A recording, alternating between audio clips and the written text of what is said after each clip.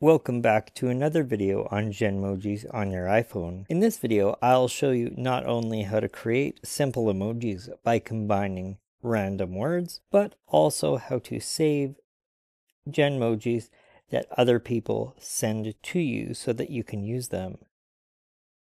First, you'll want to tap on the globe icon and select the emoji keyboard.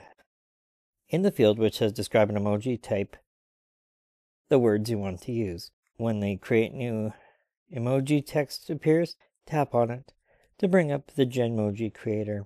Your description will remain in the creation field. Once Apple Intelligence creates your emoji, you can swipe left to look at the different versions that are created. If you don't like any of these, you can swipe back to the beginning by swiping right. I'm going to go with this one that looks like flame. Then tap on add, and once you do, your Genmoji will be added, and then you can tap the send button to send it.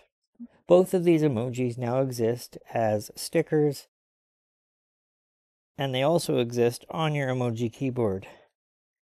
But what happens if you want to save an emoji that someone else sends to you? I'm going to swipe down to go further up in the conversation, and you'll see several emojis, including the red wizard that you saw on the thumbnail for this video. In order to save an emoji that somebody else has sent to you, you're going to want to select the emoji that you want to save, then long press and hold, and you'll see an emoji details option. Tap on this, and by default, you'll get the description that was used to create this Genmoji.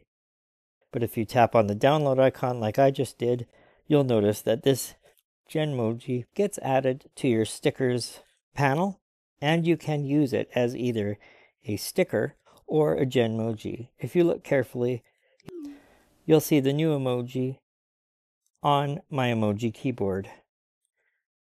To send your new emoji, just select it from the emoji keyboard and then tap on send.